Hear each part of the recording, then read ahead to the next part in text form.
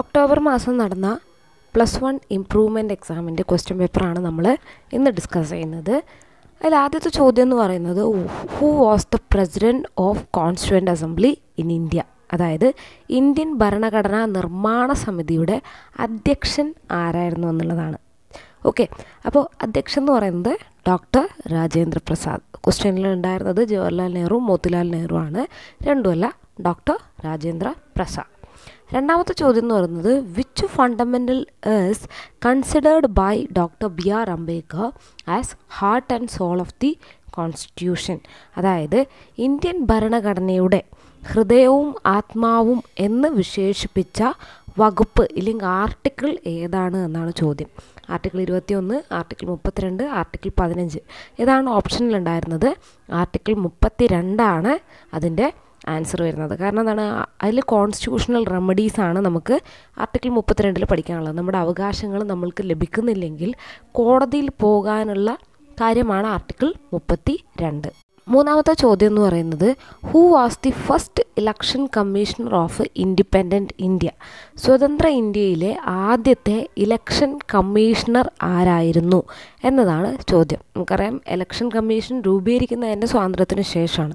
അപ്പോൾ ഇൻഡിപെൻഡൻറ്റ് ഇന്ത്യയിലേന്ന് എടുത്തു പറയുമ്പോൾ കൺഫ്യൂസ് ആവരുത്, സുകുമാർ സെൻ ആണ് അതിൻ്റെ ഉത്തരം, സുകുമാർ സെൻ. ഓക്കെ, ഇനി അടുത്ത ക്വസ്റ്റ്യൻ എന്ന് പറയുന്നത് the subject in which lust both central and state government can make laws, അതായത് നമ്മുടെ സംസ്ഥാന സർക്കാരിനും കേന്ദ്ര സർക്കാരിനും ഒരേപോലെ നിയമം നിർമ്മിക്കാൻ പറ്റുന്ന ലിസ്റ്റ് ഏതാണ് എന്നുള്ളതാണ്. കൺകറൻറ്റ് ലിസ്റ്റാണ് അതിൻ്റെ ഉത്തരം. കാരണം യൂണിയൻ ലിസ്റ്റ് എന്ന് പറയുമ്പോൾ കേന്ദ്ര ഗവൺമെൻറ് മാത്രമാണ്, സ്റ്റേറ്റ് ലിസ്റ്റ് എന്ന് പറയുമ്പോൾ സംസ്ഥാന ഗവൺമെൻറ് മാത്രമാണ്. അപ്പോൾ കൺകറൻറ്റ് ലിസ്റ്റ് എന്ന് പറയുന്നത് ഒരേ സമയം കേന്ദ്രത്തിനും സംസ്ഥാനത്തിനും ഒരുപോലെ നിയമങ്ങൾ ഉണ്ടാക്കാൻ പറ്റുന്ന ഒരു ലിസ്റ്റാണ്. ഓക്കെ, അടുത്ത ചോദ്യം എന്ന് പറയുന്നത് find out the schedule which was inserted in the Indian constitution as A result of 73rd amendment act, അതായത് 73ാമത്തെ ഭരണഘടനാ ഭേദഗതി വഴി നമ്മുടെ ഭരണഘടനയിലേക്ക് വന്ന പട്ടിക അല്ലെങ്കിൽ ലിസ്റ്റ് ഏതാണെന്നുള്ളതാണ്. അപ്പോൾ നമുക്കറിയാം 73rd അമെൻമെൻറ്റിൽ നമ്മൾ ആകെ പഠിക്കുന്ന ഒരു ലിസ്റ്റ് എന്ന് പറയുന്നത് ഷെഡ്യൂൾ 11 ആണ്. ഓക്കെ, 11 നമ്മൾ പഠിക്കുന്നത്. അപ്പോൾ 10ാമത്തെ ഷെഡ്യൂളാണ് 73ാമത്തെ അമെൻമെൻറ്റ് ആക്ടിലൂടെ ചേർക്കപ്പെട്ടത്. അടുത്ത ചോദ്യം, 6ാമത്തെ ചോദ്യം എന്ന് പറയുന്നത് which article in Indian constitution refers to the procedure of amendment, അതായത് അമെൻമെൻറ്റ് നടത്തുന്നതിനെക്കുറിച്ചുള്ള കാര്യങ്ങൾ പറയുന്ന ആർട്ടിക്കിൾ ഏതാണ് എന്നുള്ളതാണ്. ഭരണഘടനാ ഭേദഗതി പ്രക്രിയയെ പരാമർശിക്കുന്ന അനുച്ഛേദം ഏത്? ആർട്ടിക്കിൾ 368 അതിൻ്റെ ആൻസർ, ആർട്ടിക്കിൾ 368. ഓക്കെ, അടുത്ത ചോദ്യം എന്ന് പറയുന്നത് which one of the following book is written by Mahatma Gandhi. ഇവിടെ 3 പുസ്തകങ്ങൾ കൊടുത്തിട്ടുണ്ട്. അതിലേത് പുസ്തകമാണ് മഹാത്മാഗാന്ധി എഴുതിയത് എന്നാണ്. ഹിന്ദു സ്വരാജ് ആണ് അതിൻ്റെ ആൻസർ വരുന്നത്, ഹിന്ദ് സ്വരാജ്. ഓക്കെ, ഹിന്ദ് സ്വരാജ്, ഹിന്ദു എന്ന് പറഞ്ഞത് ഹിന്ദ് സ്വരാജ് ആണ് അതിൻ്റെ ഉത്തരം. ഓക്കെ, ഡിസ്കവറി ഓഫ് ഇന്ത്യയും ഫ്രീഡം അറ്റ് മിഡ് നൈറ്റും നെഹ്റുവിൻ്റെ ബുക്സാണ്. ഹിന്ദു സ്വരാജ് മാത്രമാണ് ഗാന്ധിയുടെ പുസ്തകം. അടുത്തത് റിപ്പീറ്റഡ് ആയിട്ട് വരുന്നൊരു ചോദ്യമാണ് which days observed as international human rights day, അതായത് എന്താണ് ആഗോള മനുഷ്യാവകാശ ദിനം എന്നറിയപ്പെടുന്നത് ഏത് ദിവസമാണ്? ഡിസംബർ 10 അതിൻ്റെ ആൻസർ.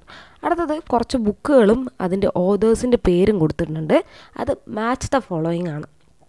ഓക്കെ, ഈ ബുക്കുകളൊക്കെ നമ്മൾ പഠിച്ച ബുക്കുകൾ തന്നെയാണ്. ഒന്നാമത്തെ ബുക്ക് എന്ന് പറയുന്നത് A long walk to freedom, രണ്ടാമത്തത് തിയറി ഓഫ് ജസ്റ്റിസ്, അതുപോലെ രാമായണ റീടോൾഡ്, ഫ്രീഡം ഫ്രം ഫിയർ. ഓതേഴ്സിൻ്റെ ലിസ്റ്റിൽ ഓബ്രെ Menon, Nelson Mandela, Aung San സൂക്കി, അതുപോലെ തന്നെ ജോൺസ് റോൾസ്, ഇത്ര പേര് കൊടുത്തിട്ടുണ്ട്. അപ്പോൾ നമുക്ക് എന്തായാലും അറിഞ്ഞിരിക്കുന്ന ഒരു ബുക്കാണ് A long walk to freedom. അത് നമ്മൾ നെൽസൺ മണ്ടേല എഴുതിയ പുസ്തകമാണ്. അടുത്തത് നമുക്ക് ഫ്രീഡം ഫ്രം ഫിയർ നോക്കാം. ഫ്രീഡം ഫ്രം ഫിയർ എന്ന് പറയുന്നത് ഓങ് സാങ് സൂക്കിയുടെ പുസ്തകമാണ്. ഓക്കെ, അപ്പോൾ 2 നമ്മൾ കറക്റ്റ് ചെയ്തു. അടുത്തത് തിയറി ഓഫ് ജസ്റ്റിസ് എന്ന് പറയുന്നത് ആരുടേതാണ്? ജോൺ റോൾസിൻ്റെ തിയറിയാണ്. ഓക്കെ, വെയിൽ ഓഫ് ഇഗ്നറൻസ് ഒക്കെ നമ്മൾ പഠിക്കുന്നുണ്ട്. അതിൻ്റെ ഭാഗമായിട്ടുള്ളൊരു തിയറി ഓഫ് ജസ്റ്റിസ് എന്ന് പറയുന്നത് ജോൺസ് റോൾസിൻ്റേതാണ്. അതുപോലെ രാമായണ റീടോൾഡ് ഒബ്രെ മെനോൻ. ഇതാണ് അതിൻ്റെ ആൻസർ വരുന്നത്. അപ്പോൾ എ എങ്ങോട്ട് പോവും? രണ്ടാമത്തെ ലിസ്റ്റിലെ രണ്ടാമത്തേലേക്ക് പോകും. നെൽസൺ മണ്ടേല, അതുപോലെ തന്നെ theory of justice John's Rolls, Ramayana റീടോൾഡ് ഒബ്രെ Menon, freedom from fear Aung San സൂക്കി. അടുത്തത് നമ്മൾ ലിസ്റ്റുകളിലേക്ക് സംഭവങ്ങൾ ആഡ് ചെയ്ത് കൊടുക്കാനാണ്. കുറച്ച് സബ്ജക്റ്റുകൾ നമുക്കിവിടെ കൊടുത്തിട്ടുണ്ട്. അതിനെ നമ്മൾ union list, state list, concurrent list എന്നീ ലിസ്റ്റിലേക്ക് ഒന്ന് മാറ്റി കൊടുത്താൽ മതി. Classify the following subject in to the union list, state list and concurrent list. ഇത് മുമ്പ് നമ്മൾ പല വീഡിയോസ് ചെയ്യുമ്പോഴും പറഞ്ഞിട്ടുള്ള കാര്യമാണ്. സിമ്പിളായിട്ട് ചിന്തിക്കാം. എഡ്യൂക്കേഷനും ട്രേഡ് യൂണിയനും നമുക്കത് പിന്നീട് വെക്കാം. ആദ്യം നമുക്ക് ഡിഫെൻസും ബാങ്കിങ്ങും എടുക്കാം. ഡിഫെൻസ് എന്ന് പറഞ്ഞാൽ പ്രതിരോധം, ബാങ്കിങ് എന്ന് പറഞ്ഞാൽ നമ്മുടെ ബാങ്കുകളുടെ കുറിച്ചുള്ള കാര്യങ്ങൾ. അപ്പോൾ ഈ ഡിഫെൻസ് പ്രതിരോധവുമായിട്ട് സ്റ്റേറ്റിന് ഒരു ബന്ധവുമില്ല. അതുപോലെ തന്നെ ബാങ്കിങ്, റിസർവ് ബാങ്ക് എവിടെയാണ്? സെൻട്രലാണ് അല്ലേ? സെൻട്രൽ ബാങ്ക് ഓഫ് ഇന്ത്യയാണ്. അപ്പോൾ സെൻട്രലാണ് അതിൻ്റെ ഇതൊക്കെ ഇരിക്കുന്നത്. അപ്പോൾ ഡിഫെൻസും ബാങ്കിങ്ങും നമ്മൾ എങ്ങോട്ട് കൊണ്ടുപോകും? യൂണിയൻ ലിസ്റ്റിലേക്ക് കൊണ്ടുപോകും. അടുത്തത് ജയിൽ. ജയിൽ എന്ന് പറയുന്നത് എല്ലാ സംസ്ഥാനങ്ങൾക്കും ജയിലുണ്ട്. കേന്ദ്ര ജയിൽ എന്ന് പറഞ്ഞിട്ട് നമ്മളെവിടെയും കണ്ടിട്ടില്ല അല്ലേ? സെൻട്രൽ ജയിൽ മീൻസ് സെൻട്രൽ ഗവൺമെൻറ്റിൻ്റെ ജയിൽ എന്നുള്ള രീതിയിൽ നമ്മളെവിടെയും കണ്ടിട്ടില്ല. അപ്പോൾ ജയിൽ ലോക്കൽ സെൽഫ് ഗവൺമെൻറ്, നമ്മുടെ പഞ്ചായത്തുകളൊക്കെ തന്നെ സ്റ്റേറ്റ് ലിസ്റ്റിലാണ് വരുന്നത്. എഡ്യൂക്കേഷൻ നമുക്ക് CBSE എഡ്യൂക്കേഷനും ഉണ്ട്, സ്റ്റേറ്റ് എഡ്യൂക്കേഷനും ഉണ്ട്. അതുപോലെ ട്രേഡ് യൂണിയൻ, ഇതൊക്കെ തന്നെ കൺകറൻറ്റ് ലിസ്റ്റിലേക്ക് വരും. ഓക്കെ, അപ്പോൾ ഇതാണ് അതിൻ്റെ list. ആദ്യമുള്ള 2 ടോപ്പിക്കുകൾ concurrent ലിസ്റ്റിലേക്കും, രണ്ടാമതുള്ള ഡിഫെൻസും banking union ലിസ്റ്റിലേക്കും, ജയിലും local self ഗവൺമെൻറ്റും സ്റ്റേറ്റ് ലിസ്റ്റിലേക്കും പോകും. ഓക്കെ, ഇനി അടുത്ത 11ാമത്തെ ചോദ്യമാണ്. Some of the professions borrowed by Indian Constitution from different countries are given below. Match them properly. അതായത് നമുക്കറിയാം നമ്മുടെ ഭരണഘടനയിലെ പല കാര്യങ്ങളും നമ്മൾ മറ്റ് രാജ്യങ്ങളുടെ കോൺസ്റ്റിറ്റ്യൂഷനിൽ നിന്നും കടമെടുത്തിട്ടുള്ളതാണ്. അപ്പോൾ ആ കാര്യങ്ങൾ ഒരു ലിസ്റ്റിൽ കൊടുത്തിട്ടുണ്ട്. അത് എടുത്തിട്ടുള്ള രാജ്യങ്ങളുടെ പേര് വേറൊരു ഭാഗത്തും കൊടുത്തിട്ടുണ്ട്. കോൺസ്റ്റിറ്റ്യൂഷണൽ പ്രൊവിഷൻ, കൺട്രി, അത് നമ്മൾ മാച്ച് ചെയ്യാനാണ് പറഞ്ഞിരിക്കുന്നത്. അപ്പോൾ നമുക്കറിയാം ലിബർട്ടി, ഇക്വാലിറ്റി, ഫ്രാറ്റേണിറ്റി, അതായത് സ്വാതന്ത്ര്യം, സമത്വം, സാഹോദര്യം ഫ്രഞ്ച് റവല്യൂഷൻ്റെ ഭാഗമായിട്ടുള്ള ഒരു മുദ്രാവാക്യമാണ്. അപ്പോൾ അത് നമ്മൾ ഫ്രാൻസിലേക്ക് കൊണ്ടുപോയി. ഏതാ? Fraternity France. ആ കോഡ് ആലോചിച്ച് നോക്കുക. Fraternity France. അപ്പോൾ liberty, equality, fraternity belongs to France. അടുത്തത് directive principles of state policy, അതായത് നമ്മുടെ DPSP എന്ന് പറയുന്ന കാര്യം, നിർദ്ദേശക തത്വങ്ങൾ, അത് അയർലൻഡാണ്. അയർലൻഡ്. ഓക്കെ, അടുത്തത് ഫണ്ടമെൻ്റൽ റൈറ്റ്സ്. ഫണ്ടമെൻ്റൽ റൈറ്റ്സ് അത് അമേരിക്കയാണ്, USA. ഫണ്ടമെൻ്റൽ റൈറ്റ്സ് പറഞ്ഞാൽ മൗലികാവകാശങ്ങൾ അമേരിക്കയിൽ നിന്നും കടം കൊണ്ടിട്ടുള്ളതാണ്. അതുപോലെ law making procedure from England. Law making procedure എന്ന് പറഞ്ഞാൽ നിയമനിർമ്മാണ പ്രക്രിയ. നമ്മുടെ നാട്ടിൽ ഒരു കാര്യം നിയമമാകുന്നത് എങ്ങനെയാണ്? ഫസ്റ്റ് റീഡിങ്, സെക്കൻഡ് റീഡിങ്, അങ്ങനെ പല സ്റ്റേജുകളിലൂടെ കടന്നു പോയിട്ടാണ്. അപ്പോൾ അത് ഇംഗ്ലണ്ടിൽ നിന്ന് നമ്മൾ സ്വീകരിച്ചാണ്. അടുത്തതെന്ന് പറയുന്നത് പൊളിറ്റിക്കൽ എക്സിക്യൂട്ടീവ് ഏതാണ്, പെർമനൻ്റ് എക്സിക്യൂട്ടീവ് ഏതാണ് എന്ന് പറയാനുള്ളതാണ്. അപ്പോൾ നമുക്ക് പൊളിറ്റിക്കൽ എക്സിക്യൂട്ടീവ് എന്ന് പറയുമ്പോൾ മനസ്സിൽ വരേണ്ട കാര്യം, നമ്മൾ എലക്ഷൻ വഴി തിരഞ്ഞെടുക്കുന്ന ആൾക്കാർ. ഓക്കെ, എലക്ഷൻ വഴി തിരഞ്ഞെടുക്കുന്നത് പൊളിറ്റിക്സ് ലീഡേഴ്സ്. പെർമനൻ്റ് എക്സിക്യൂട്ടീവ് എന്ന് വെച്ചാൽ എന്താണ്? അത് പല എക്സാമുകൾ എഴുതി ഉദ്യോഗസ്ഥന്മാരായി വരുന്നവരാണ്. ഏത്? നമ്മുടെ ഈ പറയുന്ന